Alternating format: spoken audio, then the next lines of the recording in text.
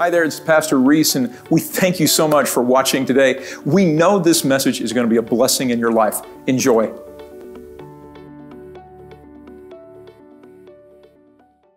We want to welcome you to this Good Friday service. Thank you, worship team. You guys are amazing. And I just want to say thank you for inviting us into your home today. Wherever you're at, know that you're not alone, that God loves you, He cares about you, and we love you and care for you. And even though there may be some distance right now between us, know that we are here with you in spirit, and God is there in truth. Amen. Well, I just wanted to share for just a few moments with you before we take communion with Pastor Reese, just on the idea of Good Friday. You know, when I think of that word, Good Friday, when I think of Jesus' death and crucifixion, I'm like, what's really good about that? Pain, suffering, brutality of mankind, the turning back of everything good and Jesus' death.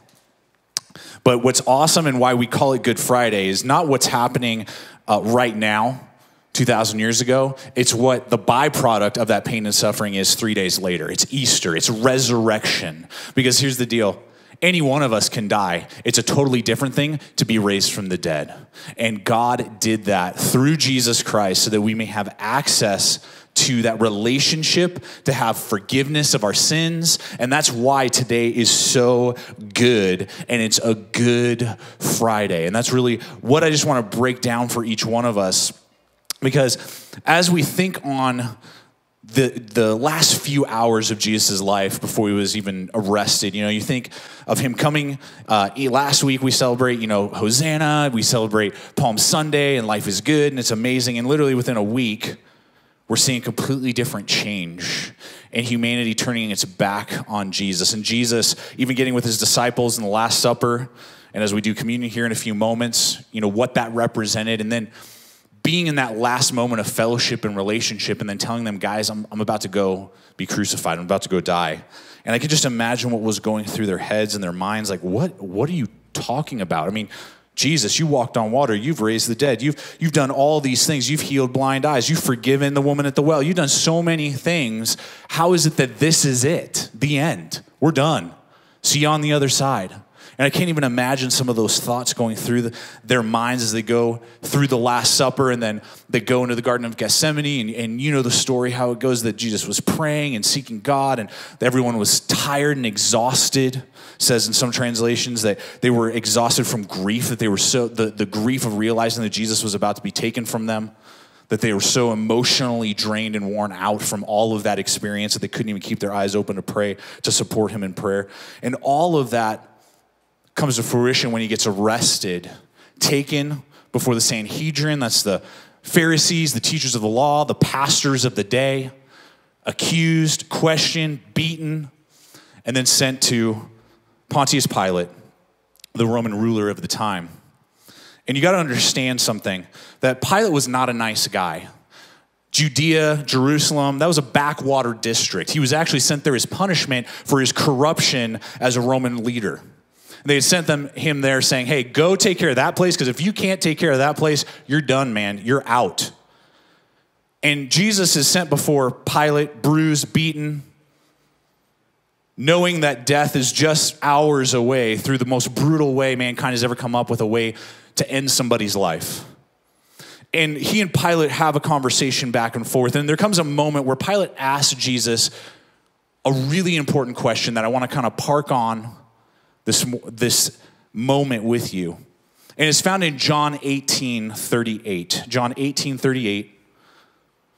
Pilate and Jesus, they're going back and forth, talking. And Pilate asked Jesus this question that I think mankind has been asking for a very, very long time, and it hasn't stopped since Jesus died on the cross. And Pilate asked Jesus, what is truth? What is truth? What are you talking about? You're telling me about all these things and kingdoms and all this stuff. What is truth? And through the next set of scripture, you see that Jesus' response to him is, you're looking at him. You see, because Pilate didn't understand that truth is not a theology, it's not a philosophy, it's not an ideology, It's not something that you can be taught. It's not something that can be explained all the time. It's not your truth, my truth, or some version of the truth. The truth is a man, and his name is Jesus Christ. And Jesus reveals that to his disciples 4 chapters earlier in John 14:6. The disciples are talking with him. He's starting to reveal like, hey, the time is coming, guys, pretty soon. I'm not going to be with you anymore. And they're asking, we don't know the way that we're supposed to go. If you're leaving soon, where are we supposed to go? What are we supposed to do? How do we get access to the Father? And Jesus' response to them is this, and he says, I am the way, the truth, and the life. No one comes to the Father except through me. And I love that moment there because it shows us that we as mankind, since our fall from the garden, falling into sin, into death, have been looking for a way back to relationship with God. We've been looking for a way to get back into communion, to be able to walk with God, talk with God, to walk in forgiveness, to be righteous in his presence. We've been looking for that. And Jesus is saying, you're looking for a way. I am the way. I am the truth, that you are sin, you are fallen. There are mistakes that you have made, that you cannot be holy on your own. That is true. But I am the way. I am the bridge to life. Not only here and now, but in the life to come. I am that bridge for you. I am the access back into the garden. I am the access back into that type of communion, that type of walking with God. I am that bridge for you, and that's the truth.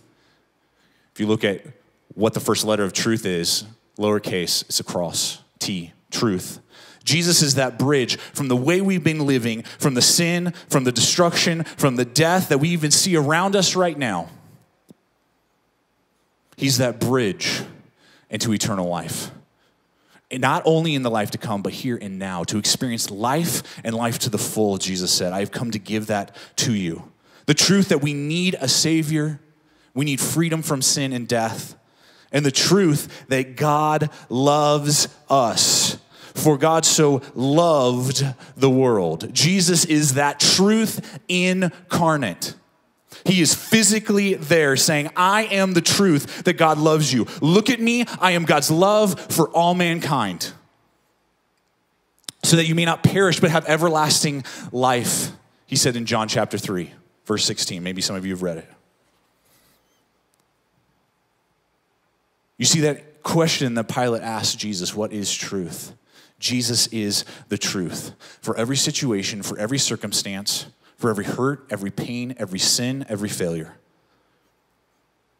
He is that bridge of forgiveness.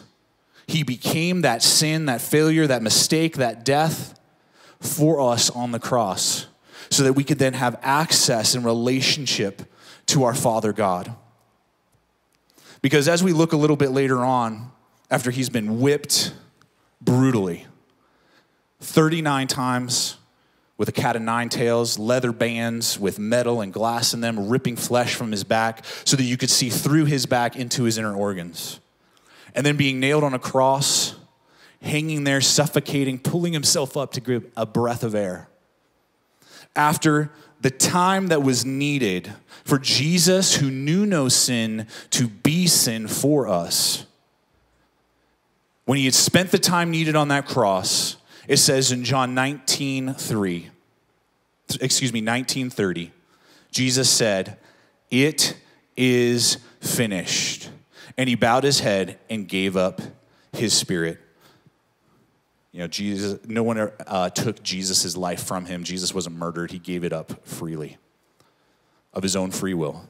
Said, I will become sin and I will die so that mankind doesn't have to experience this. Mankind can be forgiven and walk in relationship with their Heavenly Father. The truth is, Jesus finished building the bridge between us looking for a way and becoming the way to eternal life. And so at this time, I'm going to invite Pastor Reese to come on up. And as we partake in communion, I just encourage you to think on that truth, that Jesus is the bridge between where you are and your walk with your Heavenly Father. Pastor Reese.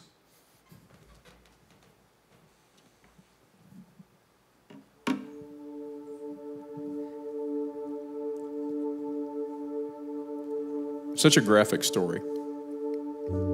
Such a vivid image. If you're of a certain age, you may remember the movie The Passion of the Christ. And as Aaron shared those recollections from 2,000 years ago, many of us had that image come to our minds. But I want you to understand that Christ did not die without purpose. And that's what we remind ourselves of every single time we partake of the bread and we drink of the cup. And you should at this moment, again, I'll pause for you to go out and get the elements if you don't have the elements before you, but you can go get those. And as you're getting them, I just want us to go to 1 Corinthians chapter 11. You're very familiar with this because this is the passage we read, live whenever we receive communion here at Encounter Church. And Paul is writing, and he says this. He says, I pass on to you what I received from the Lord himself. On the night when he was betrayed, the Lord Jesus took some bread, and he gave thanks to God for it. And then he broke it in pieces, and he said, this is my body, which is given for you. Do this in remembrance of me. And in the same way, he took the cup of wine after supper, saying, this cup is the new covenant between God and his people, an agreement confirmed with my blood. Do this in remembrance of me as often as you drink it. This is the communion meal. The Jews were familiar with memorial meals. They were familiar with the Passover meal that they took in remembrance every year of the time that the angel of death passed over their homes that were covered with the blood. And they were spared the plague that was poured upon the Egyptians when they were exiting and leaving that place of bondage. And tonight, or today, if you're not watching it on Good Friday, I'd like us to remember that God can pass over us as well. And that angel of death, and maybe that's the wrong way to say that God would pass over, but let's just say the judgment of God has passed over us. And those of us who are washed in the blood, those of us who are Christians, those of us who have committed our hearts to God, we don't need to fear death. We don't need to fear anything.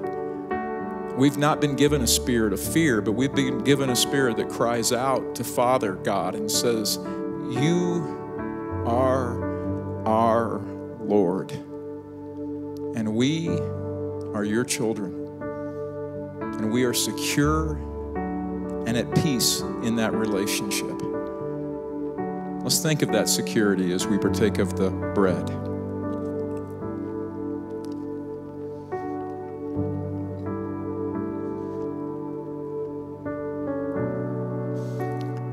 As we prepare to take the cup as well, as Aaron alluded, sin is not something that we really have to worry about as Christians. The Bible said if we'll just confess our sins, he is faithful and just, and he will forgive us of our sins, and he will remove them from us. So we don't need to be anxious because we've fallen short.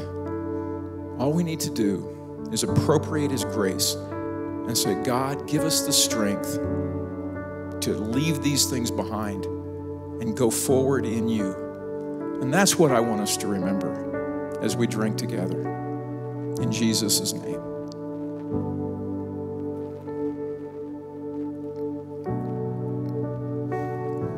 If you're with somebody, wherever you are, would you just take their hand, assuming that they're family and you're not having social distance, but just take their hand and take a minute and just pray a blessing over them. Pray a blessing over their health. Pray that they will, be strong, that their immune system will be strong, that their eyes will be strong, that their sleep would be good. Pray that no anxiety, no fear, no tension would be trying to enter into their lives. And then let them pray for you, a similar prayer.